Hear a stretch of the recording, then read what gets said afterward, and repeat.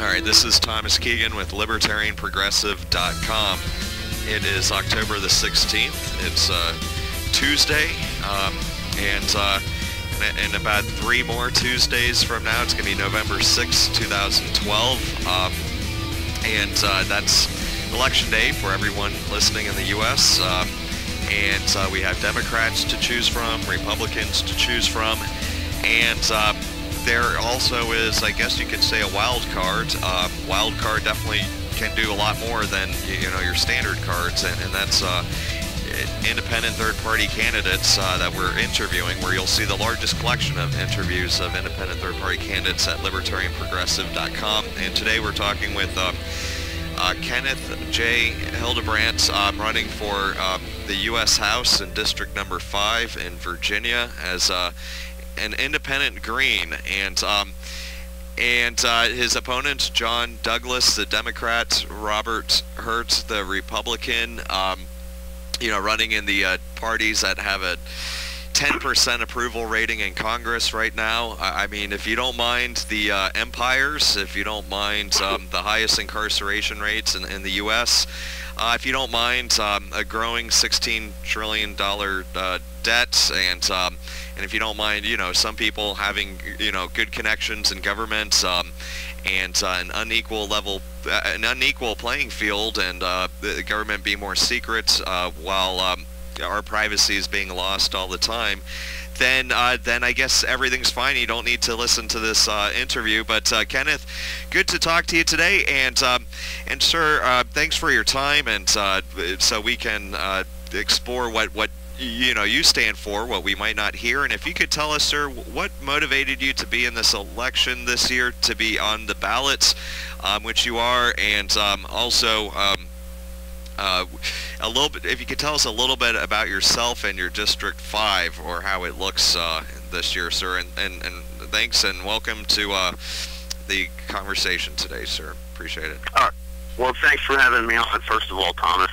Well, there's a lot of things going on. Like you said, it's really terrible to pick between two evils. We've been doing that, or we haven't, I haven't, but a lot of people have, too many, for the last 12 years, and look at where it's gotten them.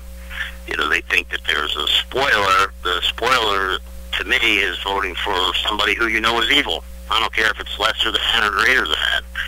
And that's what we've had. What prompted me to run this time around was I was interviewing Jill Stein, who's a presidential candidate for the Green Party in D.C., and at the conclusion of the interview, I was approached by Carrie Campbell, who I believe is the national chairman for the Independent Green Party of Virginia, and he asked me where I was from, and I said I was from Southside, which is that's the term they call this district, especially the south side of it here in Virginia.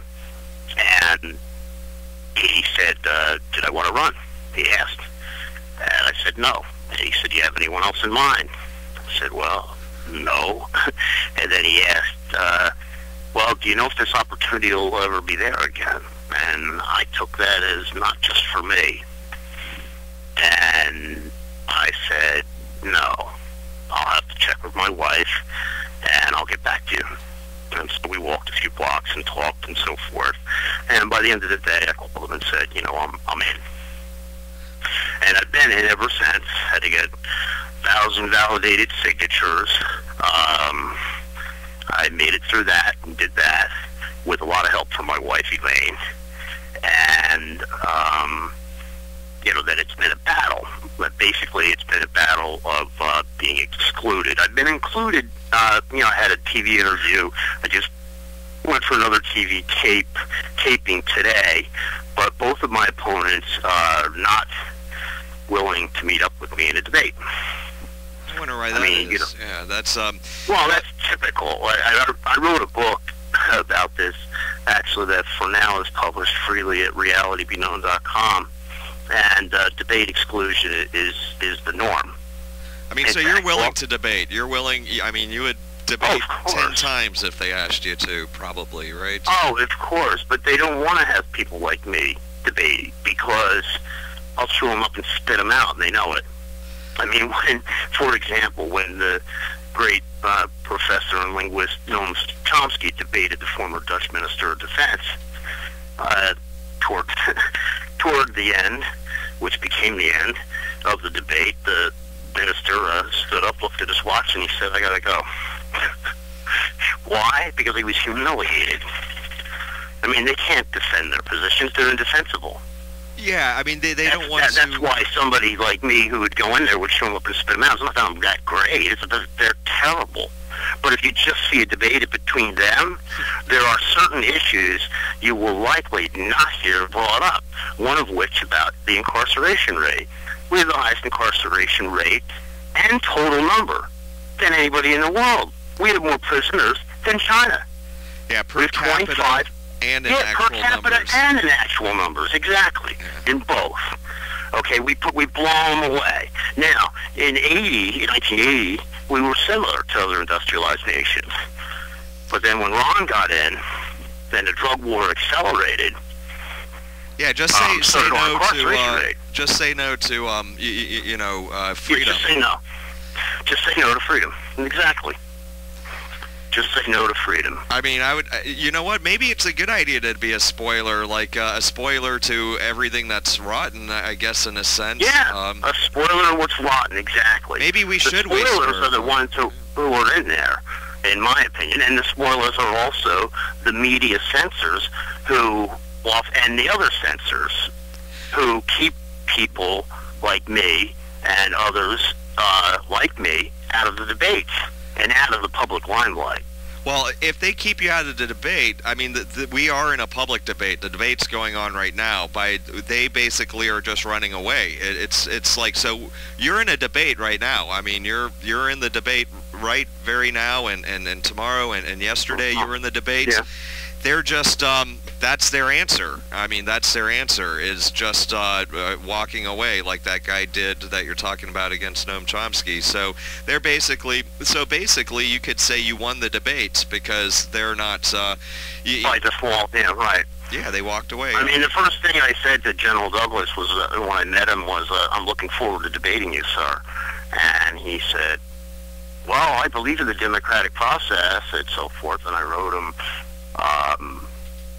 I mean, you're on the ballot, right? Facebook, and I said, "Yeah, I'm on the ballot." I wrote him, and I said, "Well, I reminded him of our first encounter, and I said, I guess I know what your word is worth now." Yeah, he believes in the democratic process, but in order to have a good democracy, Thomas Jefferson said you have to have a fully informed and educated public. And I mean, he'll probably deny and say that it was the institutions that did it, but I don't know.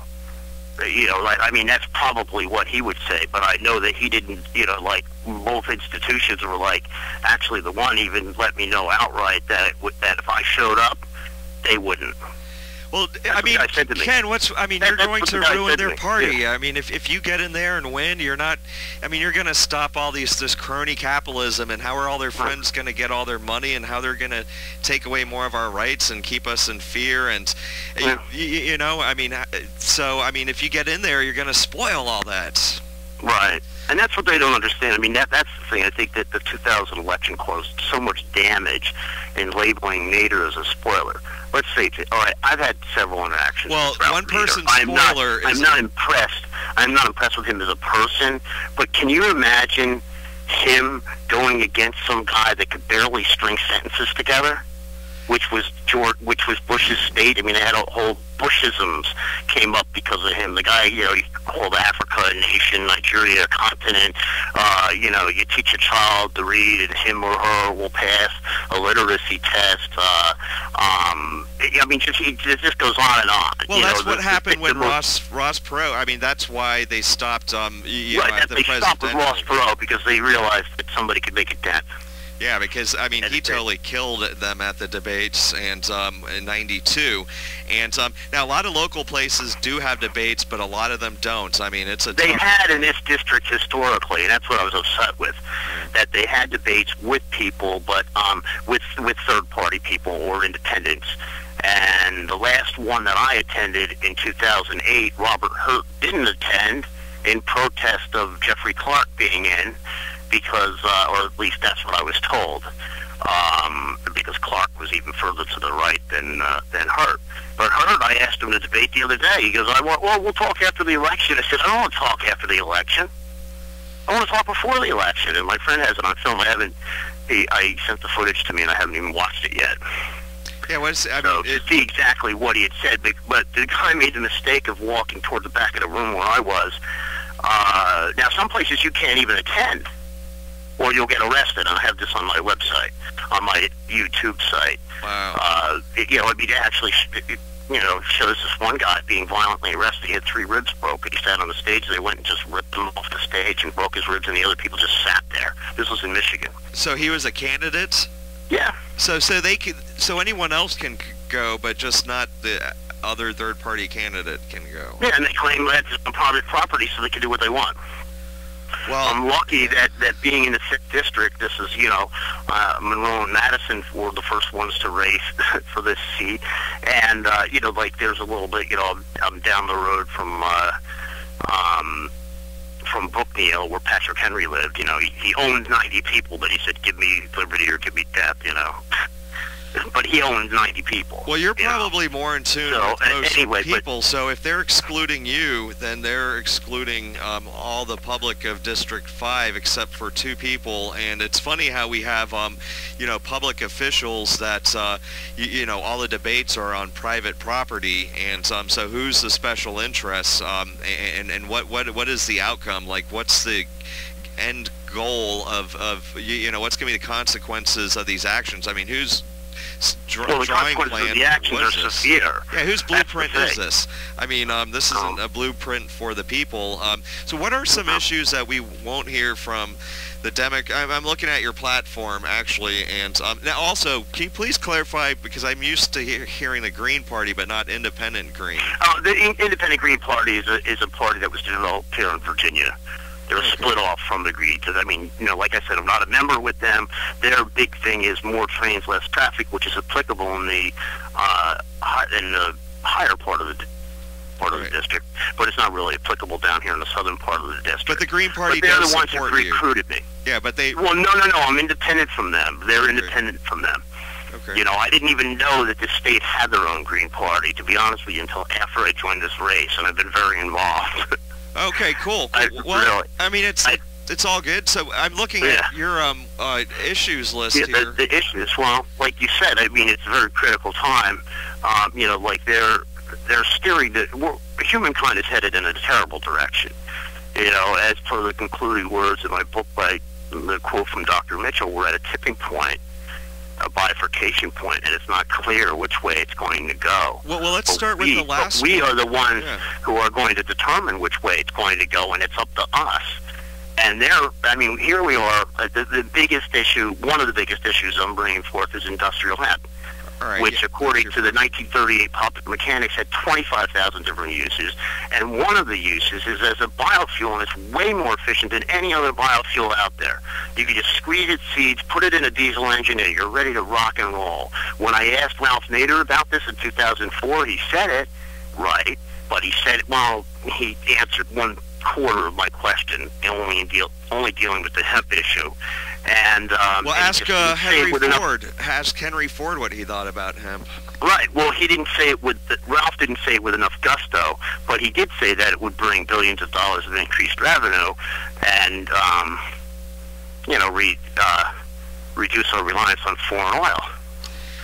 So, it would be impacting. But you're not going to hear that from either the Democrat or the Republican ever. No. I mean, even though it's common, can hemp does hemp have any THC? The properties that get people high? Small, minuscule. How much of it would you have to? How much? I think you have to smoke a telephone pole to get high. But pole.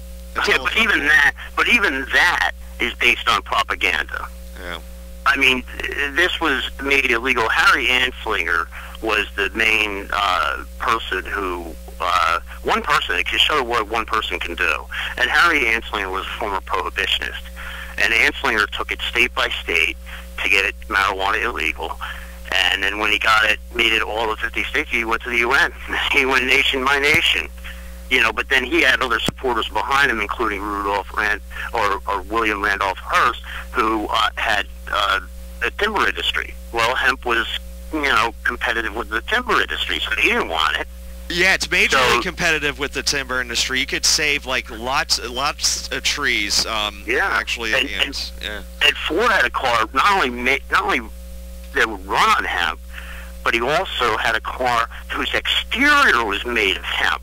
Now, it was mixed with something else. They have it on YouTube. You can see it. You can make plastic resins out of hemp. And it has a guy pounding on the trunk with an axe, and he couldn't make a dent in it.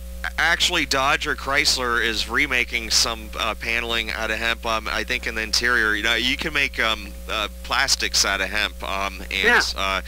And so yes, that's. But it's legal for us to import it. So here they export all of our jobs with NAFTA and the World Trade Organization. Some of which Ross Perot tried to warn us about. And there is somebody you mentioned before about, there is Rand Paul. Now, look, there's probably, I don't even know if I agree with half of the things he says. Probably not. Okay, but he does have a bill in the Senate now dealing with industrial hemp. But you need to have people in there who really make it real. Yeah. And that's what I think that I can do better. I mean, when I asked Ralph, he was like, it would be nice if the two candidates would talk about the multi-billion-dollar crop. Well, what else can advance our nation's security by reducing our reliance on foreign oil. Thank you. And that's how he said it. Did we have? Was that Ralph Nader? Put a little shot of give him some adrenaline, people, before he gets up there. And what do you mean the two candidates? You're in the race. If you're not in the race to win, you're not going to win. Yeah, and it's... I mean, come on. Nobody's going to vote for a cause. You're in the race to win. And if enough people choose you, you will win. Well, that's not true with the presidency because of the electoral college. Congress has a 10% approval rating right now. They all need to get out. Everybody agrees with that. Yeah, so, well, a lot of people say you have to change a paradigm before the votes start changing. I would say the paradigm has changed. The paradigm has changed because Congress, according to the Gallup poll, for almost this whole last year, and we're ready into October, has a 10% approval rating, and so the paradigm's changed already. It's changed. It's recently changed. I mean, the Republicans had a full House, and the Democrats had a full House with Obama. People forget Obama had a full House. They're saying like, oh, the Republicans are stopping everything, but they had a full House the first 2 years, and so they both have had their chance. Now the result is a 10% approval rating, and so is it quick enough for that change for the paradigm to actually reach reality? Because if it reached reality, you would get elected. You're the only alternative candidate. Well, I see two barriers to a better world. One is ignorance, which can be overcome rather easily, I think, because none of this is rocket science. The other is apathy. Oh boy, that's a much tougher barrier to surmount. And fear. Apathy and fear and despair. Yeah, fear. Yeah, fear is in there. Fear is in there too. They're unwilling to step out. Stanley Milgram, I forget the Milgram experiments. Yeah, right. Well, that's obedience to authority. But he also had another study, and I don't have the materials right in front of me, but it had to do with, like, if one person looked up, maybe 1 out of 25 would. But, you get a number of people look it up, and nearly everybody will look up. So, they'll follow if we get enough people looking up. And it's interesting that you brought up Obama, and when he had a full House and all that. The biggest question, the number one question that was brought to his attention in his so-called town hall meetings was marijuana. And they said, why don't you make this legal so it'll advance our economy and all the other reasons? And he goes, well, I was asked if I thought, I don't know what this is saying about my viewers, I'm paraphrasing, but I was asked if I thought legalizing marijuana would help the economy. And my answer is no. No one asked you that. No one thinks you're a god of economics or something. They told you that. They told you it would advance the, it would advance the economy. But he turned around and asked me if they thought it would help. No one asked him that. Well, I think What the is he, main issue is... the master brain or something? So here are his constituents. The main question posed to him, he turned into a mockery. Yeah, he sure did. He sure did. And he also turned into he also turned into a mockery. The people who are incarcerated right now. And, yeah, exactly. Yeah. I mean, real people. That's bad for, real people living in a cage. Yeah. I mean, and this is one thing that I bring forth that I don't hear anyone else really say, and that is that if you're bringing those people to jail, then that means that leaves that many more real criminals like pedophiles, rapists, and murderers and whatnot at large, because you're busy apprehending people who haven't done anything but something that you arbitrarily deemed illegal. That's exactly right. It might not be good for you, but, like, who cares? Like, you're just eating fattening food. There's a lot of benefits with marijuana. So it's based on nonsense.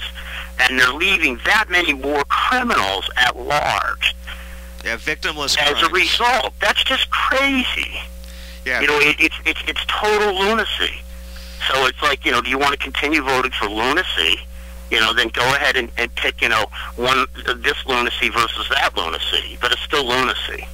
It's a vicious circle, and it's time to get out.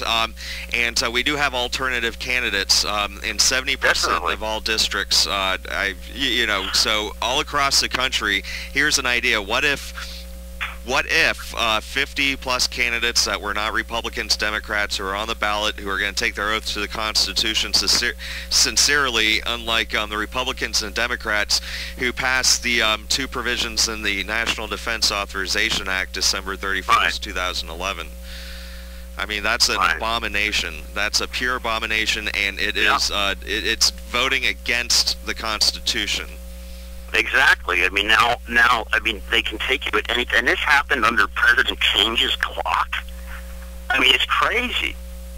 And from what my conversation with you, and I haven't had time to verify this yet, but, about that it was Obama's wants that he did this. Because I know that Levin and McCain were the ones behind it. Now, I did not bump personally into Levin, but I ran into one of his opponents back when I was doing, because I've been doing this a long time, it's back in 2002, and he had hogged all the PAC money, so he's, pretty much indebted it to a lot of people, it seems to me, and he was one of the ones I'll put the link in the description of this interview, yeah, so yes, it's like the National Defense Authorization Act we have a National Defense Authorization Act every single year, but there's two provisions added into this, like being able to, detain U.S. citizens without any crime charges, evidence against them, a speedy trial with a jury of their peers, being able to be plucked up by the military at that on U.S. soil doing police work, getting rid of due process, habeas corpus, the things that people struggled, died for, and for centuries. For centuries, yeah, absolutely. I mean, brother against brother, just all this for the why rights would they need that? To have dignity. Why would they need to have why would they need to take somebody who they can't even question this person in public? They don't want the questioning of this person to be public knowledge. They just want to take him out or her out. What possible reason could they have to justify that? None. To be God on earth, I guess. Yeah, I mean, what's the United States ceases to be the United States at that point. This is the land of liberty? How is that liberty? That's not liberty. Liberty is being able to live the way you want to without being bothered. And that's not liberty. Oh, well, we're not going to use it. Well, then why did you go through so much to get it passed? Well, that's the reason why we go to wars in the first place, right? And it's supposed to be to protect those freedoms. Absolutely. Yeah, and they're eroding from the inside, and people don't even know it. So I mean, the president signed that. Ignorance, apathy, and like you said, greed. I mean, not greed, fear. And it is fear. People are so fearful that it ought to be called the age of cowardice. I mean, it really is. It's unbelievable. People are they're scared to stand out and say, wait a minute. Well, we need another age of enlightenment We need another age of enlightenment. Well, no, what better time than, you know, the internet and instant communication? I know, we've got it right there in front of us. Yeah. My wife and I put out a video that's no longer up. It was a short documentary type video. It was called The Grandest of Lies and Untold Truths at the height of the information age. And in that, I mentioned that, look, on the front page of the New York Times here, this was back in 2004 when we put I don't even know the paper, so the paper was 04 or before. And it says, in front page, in tiny Arab state, web takes on ruling elite. And I said, isn't that what I've been saying needs to happen here? We have the web, people. I mean, so even if they don't... It will happen. It's just natural. I mean, the natural thing to do is not to be, you know, lay down like that, like property of the government. But it will happen if they don't kill us all first by destroying this entire world. Like, if they don't do that, then yes, we can watch it happen. We can participate. But we don't know how much time we have left. It's a thin atmosphere. I remember one of the recent astronauts was up there and said, she looked from it and said, boy, that was thin. Looking down on it, it's a thin atmosphere, and we're ruining it. Well, you know, we're ruining it, and yet we have safe alternatives. Yeah. You know, for energy that we're not using. Well, we're going to war for oil. We're going to war for oil, so I mean, that's you know, And why drill for it when you can grow it, and it would give, you know, farmers the shot in the arm. It would help a lot of those jobs we lost, or you're talking about hemp in the World Trade Organization. Yeah, hemp, industrial hemp. You know what? And hemp seed oil. If you were to design, like, if you're to like a genetically modified crop that would be perfect, that would grow ethanol, make plastics, have a good protein, not need as many fertilizers or pesticides, etc., etc., you would design hemp. I mean, hemp. It's already there. Yeah, it's already there. It used to be illegal in the state of Virginia before the nation was founded not to grow hemp. If you were a farmer, big enough farmer. Thomas Jefferson, I think, grew hemp, didn't he? And George Washington. Oh yeah, they were big hemp advocates. John Adams said, like, it's your duty, and I mean, we're just you know, promoting some things. Where have we gone? Where have we gone? We've gone anti-American. That's where it's gone. It's gone totally anti-American. It's gone totally anti-Constitution. But the economic, everybody talks about the economy. Well, here's one thing that you can do right now. I mean, there's other things you can do. Okay, like get out of the wars and so forth. Yeah. But here's one thing you could do right now.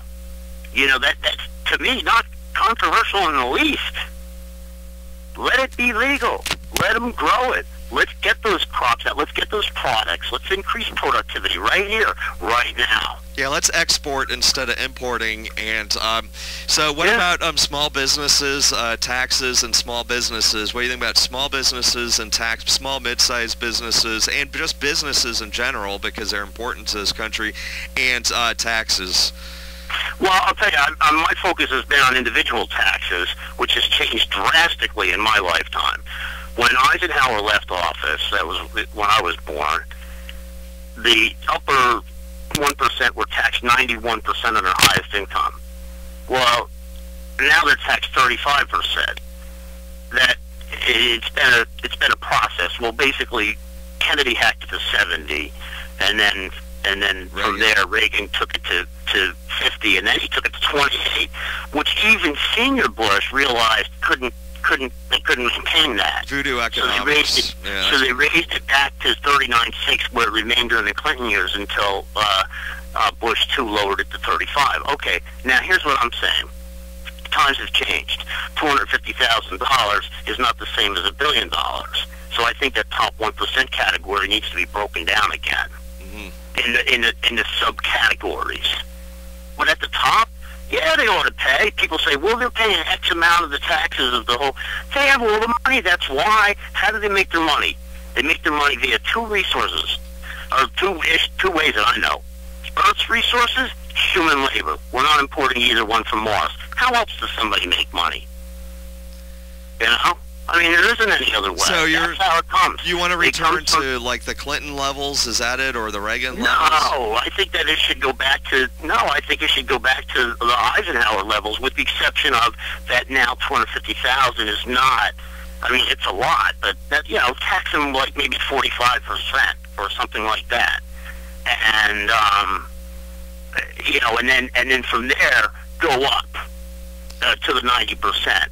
Or not to 90%, probably to 75%. And the reason why that is because I feel that the thing that will save Social Security right now is to remove the cap. Okay, so you want to be responsible. You want to remove the cap, and then that'll add another 15% on, because these people who, after 109,000 or whatever it is, aren't paying anything towards Social Security. I mean, the reason for this is to get a balanced budget. I mean, that's your end goal, right?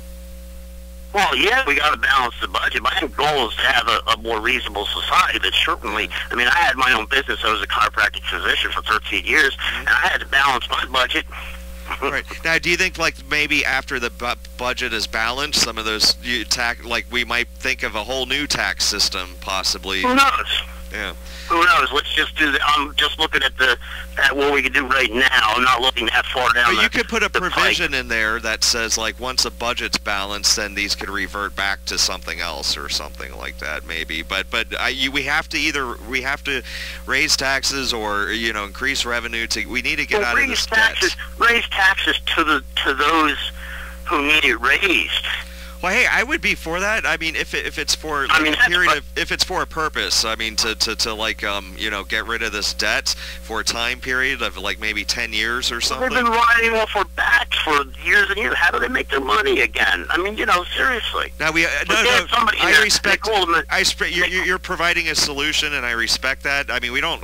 You know what? I mean, that's a solution. What about now? We do have to cut as well. Like, where do you think we can cut? Militarily, obviously. How much do you think we could cut from there? I can't tell you off the top of my head. Do you think like 2003 levels, which would be pretty much I'm not even going to. I would think that we could cut quite a bit more before even 2003 levels. Okay. Okay, we have enough. We spend more militarily than the rest of the world combined. Well, that's a huge. I mean, that's more of a cut than any Republican ever will. That's like, that's about, I don't know, probably about. Well, they've never really provided any cuts, but what they claim to provide, that's like about 100 times. Well, remember in the 90s, the whole thing was about the hollow military. Well, at least nobody's talking about that anymore. I mean, seriously. Yeah, they were saying that. Yeah, they were saying that. It was going around like it was true. We need to make it a safer world, and we're not going to do that with more nuclear arms. They were proposing a crazy bill, like guaranteeing, like we would always spend 2 to 3% of our GDP on defense. And luckily, that didn't pass. But it was, I mean, that's just a insane, like, kind of weird bill. But we need to audit that too, and the Fed, and so that's that's quite a bit of issues there. I mean, domestic policy. Marijuana is a huge a subject here. I mean, decriminalizing it, making it legal, making hemp legal, stopping all the As far as foreign affairs, let's have reasonable talks in Israel and Palestine. Not unreasonable talks. Maybe try to trade. Like the whole rest of the whole world has agreed on a peaceful settlement, except for the U.S. and Israel. Do you think we should trade in the Middle East like we do to China, which is like a communist country? We're not trading in anything. I mean, but do you think we should? I'm saying that we should return to the pre-67 borders. No, I mean like trading like goods and services and stuff like that, products and stuff. Well, why not? Yeah, I mean because doesn't that usually increase relationships after a while? Well, I mean, I don't think our relationships are ever going to be healed over there as long as our foreign policy remains, and they're looking at, these Apache or whatever they are, they're looking at, they know where the machinery is coming from, and they know why Israel is being so bold. Because they got us as a backup, and they keep putting expansion over security. But we don't. I had several talks with Noam Chomsky about this. I mean, there is an answer. Like he said, it's basically us and Israel who are stopping it. Well, what is the answer? Like the Clinton plan? Actually, Clinton had a second talk that was brought to my attention by Noam Chomsky, and this may be after he even left office. It might have been immediately in the aftermath. And it was in Taba, Egypt. And they came real close to a settlement, but the Israelis walked away from the table. They didn't offer them, like the first agreement, a bunch of sand, and that's what they did offer them the first time. And Arafat walked away with reason. because they offered him garbage. And later on, Clinton realized that. Yeah, I mean, they're going to have to. So the first offering was nothing. Most people, what the world agrees on is the pre-67 borders. They stole the country anyway. I had a roommate's stepfather's family. They just went in there in 1948 and said, "You don't live here anymore. Bye." Well, I think it's just even having that debate. You know how many people don't know that? They think that they were living in tents and they were nomads and that they really didn't have homes. Yes, they did. Yes, they did. And they were told to move out. You don't live here anymore. And now they're treated like like they're not even human beings. They shoot their do you think kids, that's they realistic? shoot their water towers. Yeah, I think it's realistic. If you got the whole world except for the U.S. and Israel. Well, the Clinton one I think was pretty good, and they were not the first one. Not the first one. Okay, well maybe the second one then.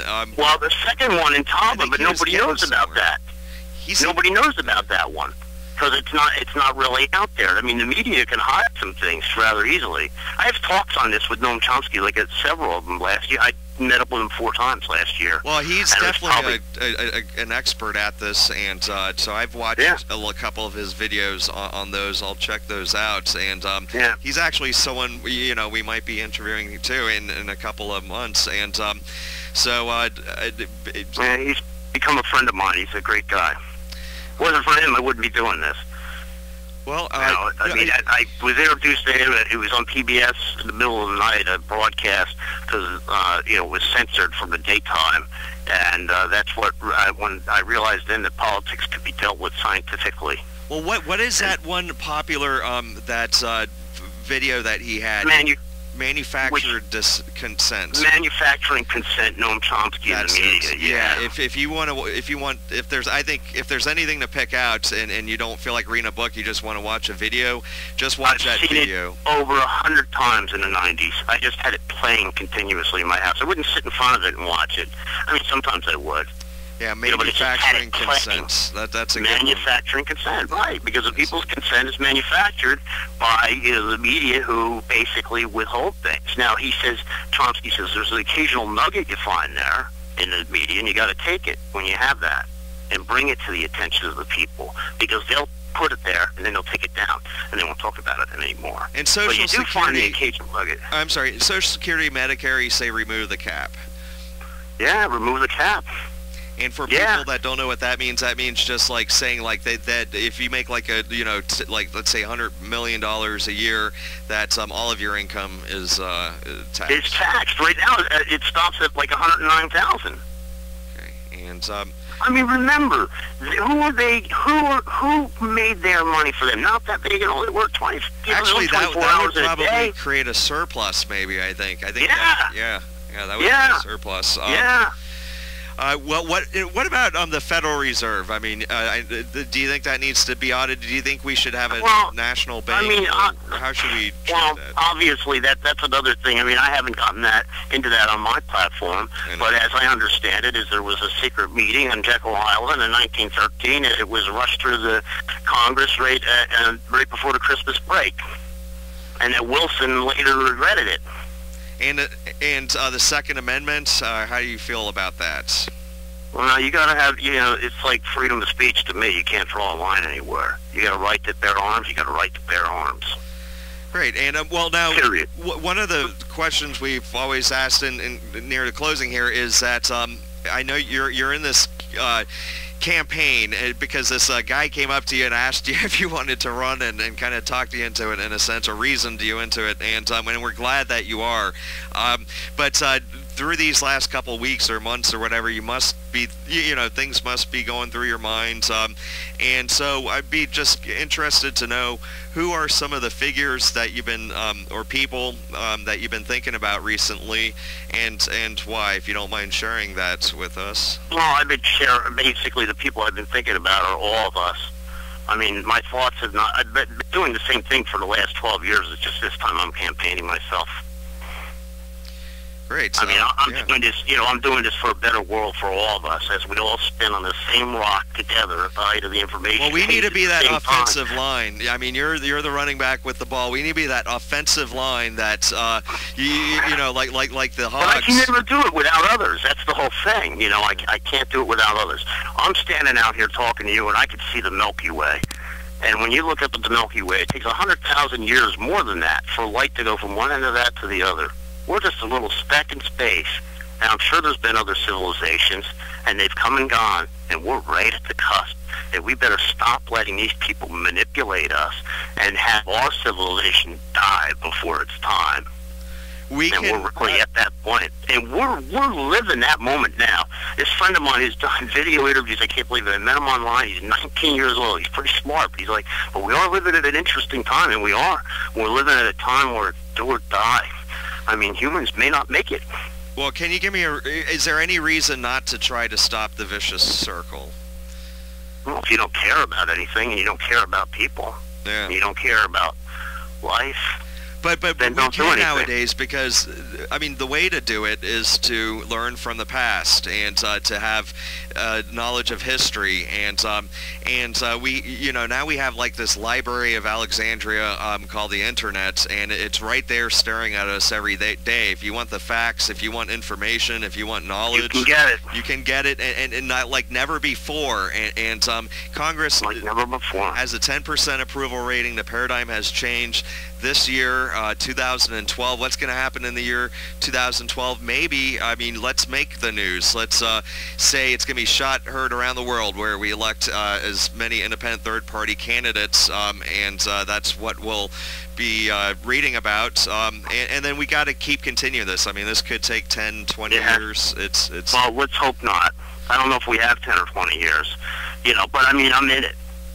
I mean, I'm in it. It's a battle against before the big two parties and become apathy, the third parties. and Yeah. Excuse me? I mean, I was saying it could take 20 years before the Republicans and Democrats are the third parties, but it could be this year that we have a record number of independent and third party candidates. I mean, it better change fast. I mean, to me, I don't want to look 20 years down the pike, because I don't really know. I see, we ought to be able to know the past, and we ought to be able to know what's going on, but none of us can predict what's going to happen. But we do know what course we're heading on. And it's not good. It's just a decision that needs to be made, and just electing the most qualified candidates, and I believe. Well, we better do it. I mean, that's like, I don't know. Maybe I won't be alive 2 years from now to run. I don't know. I mean, none of us knows how long we're going to be here. So we know that we have this moment now. I used to be a track runner. Why not? And I was in that race. I was in that race. Not in 2 years from now or something. I'm in this race. Yeah, I think we deserve it. So I think 2012. I'm not going to quit if I don't win. I hope to win. And I should win. And if the information spread and people took it seriously, I would win. And so would the others. Who feel that, with similar positions and more reasonable people than these people in there who have a 10% approval rating, which shows that even though the manipulators have the media, they haven't manipulated that much, because people feel it. They know something's wrong, and they know that things could be better. Well, one thing we can do for sure, we can at least deserve to win, and that's what we got to do. And well, is there any events coming up or other debates that people should call their local? Well, the debates are over. This thing I did an NBC 5-minute taping today that they're going to put right on their news. 5 minutes they gave me. And I did it unscripted, of course. One take. You could do as many takes as you wanted. I was happy with one. I didn't know what I was going to say till I started, but that's just how I am. I'm not lost without a teleprompter, because I don't have a bunch of any trying to put out there. You know what I'm saying? I know what I'm talking about. So some of these other people who are lost without a teleprompter, I'm not going to say who, I'm not that way. But, so that'll be upcoming in the news next week. And, of course, what I think is that we ought to make the news over the next 2 weeks, 3 weeks, rather. We ought to make the news. Let's make the news. Let's post on Facebook. Let's get active over the next few weeks. Yeah, and people like our lives depended on it. I mean, we have people living in cages where they're raped and stuff. And, that's insane. insanity. We've got to free them. We've got to free them. We need another emancipation proclamation here. I mean, seriously. I mean, that's what we need. We need to free people who are imprisoned in our own shores for victimless crimes. And they come out criminals like I know we're running out of time, but I had talked with Senator Gravel when I interviewed him in 2007. They don't go in criminals, but they come out criminals after they've been subjected to all this violence. Now, Senator Webb, who's leaving the Senate, and he said that he went to Japan. There was no violence between the prisoners, and no violence between the prisoners and the guards. And he said, well, if they can attain that, we can too. But what do our shows do but laugh at people being raped? Well, it's not funny. It's not funny. It's sick. Yeah. I mean, the days of the pillory were more sane, than what's going on now. Yeah, it's like Caligula or something. Yeah. Pretty much. That's, it is. Yeah. It is. It's like Caligula. And people should time that we advance. People should call these places that are hosting the debates and demand from them to allow all the. Most of them are over by now. Yeah, they should. But, I don't think the debates are the be-all, end-all. I've had other coverage, and with the Internet and so forth, we could overcome that. I don't know how many people were eagerly going to sit down in front of their tube and watch debate in this congressional district. But this is the path of least resistance for freedom to flow. The U.S. House of Representatives, that's the emergency break in the Congress every 2 years. Right now we have another opportunity looking us in the face. I mean, sometimes you're not always giving more and more opportunities. We're giving another one every 2 years. This time let's just, mark the name in the ballots. And, Ken, it's been a pleasure, and thanks for your time. A pleasure back, Thomas. Thank you. I'll say goodbye to you after the interview, and Godspeed, and, November 6, 2012, sir. Great. Let's all do it.